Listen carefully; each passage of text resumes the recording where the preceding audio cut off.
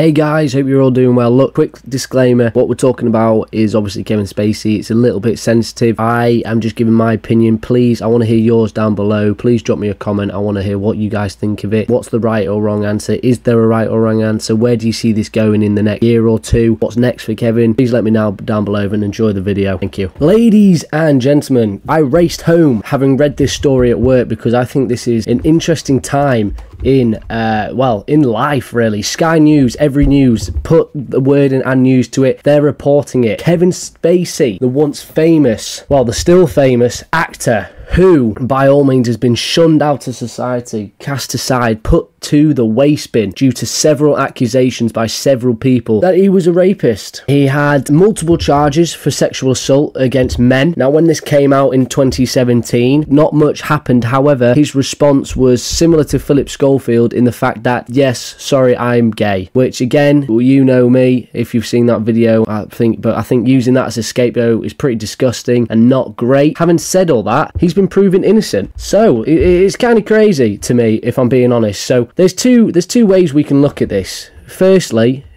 nothing ever happened. He was completely in the right. He was falsely accused. Now, I'd just like to read this here. So, between 4 men in 2001 and 2013. I suppose, firstly, why have they come out so late? Secondly, what's happened to these 4 men? Now, let's be honest, innocent till proven guilty. I think this is a prime example of where that does not matter in today's world. Look, my opinion on this is, I'm quite uncertain on what I think, which I know is not a great opinion to have. But firstly, what did these men say? We deserve to know. This man's career and reputation is more or less ruined. He might be able to do a TV show. People might be able to watch his old films and TV and not feel dirty about doing it anymore. It doesn't change the fact this man's career is pretty much been ran over by a tractor several times, and then someone's taken a fat crap on it. It's not brilliant for him. So it took them more than 12 hours. He's humbled. He's been acquitted of 7 counts. So not 1, not 2, not 3, up to 7, which is kind of incredible. You know, if it's 1 or 2 and you're acquitted, you go, okay, someone made a false accusation. But 7 counts of sexual assault. That's more than an angry person. That's a few people. Now, he's obviously an Oscar winner. But the worrying part of this is the prosecutors told the jury the star had left the 4 complainants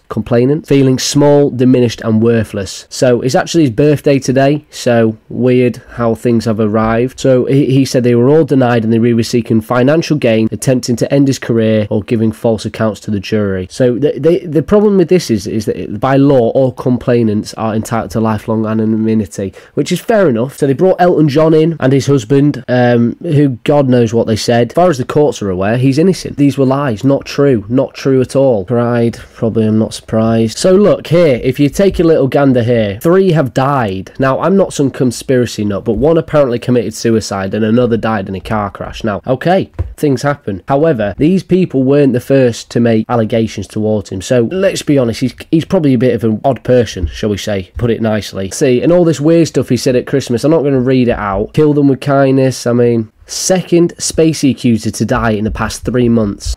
That's weird. Apparently he killed himself, which is kind of, you know, why would you come out with all this, say all this, and then kill yourself? Look, there's 2 ways we can go about this. He's either innocent, and these people themselves who falsely accused him need to go in trial. They have ruined this man's career, ruined it, and he probably won't get much back. He's not going to make some spangled return like Iron Man's going to in 5 years' time. He's done at it. He's kaput. Or he did do it, and he got away with it. Or he did something similar, and it wasn't to the extent, and he has some extremely good lawyers. Now, let's look at court cases in the past. Let's go to a classic example. This man. I mean, we don't know if he did it, but he fucking did it. I mean, goddamn, he did it, and he got away with it. So I think this is a prime example of how money can completely dictate the way a court case starts and ends. Now, don't get me wrong, I'm no way accusing him, but I'm confused how our law system allows for people's careers to be ruined, get all these accusations made against them, and completely affect this man's mental health. You know, personally, I would feel very suicidal if this were me. I've had loads of people falsely accusing me, trying to ruin my life, ruin my career, destroy me. Not much else out there for you. I mean, it's sad to say, but it's so true. So he's either, you know, guilty, got away with it, which I think is not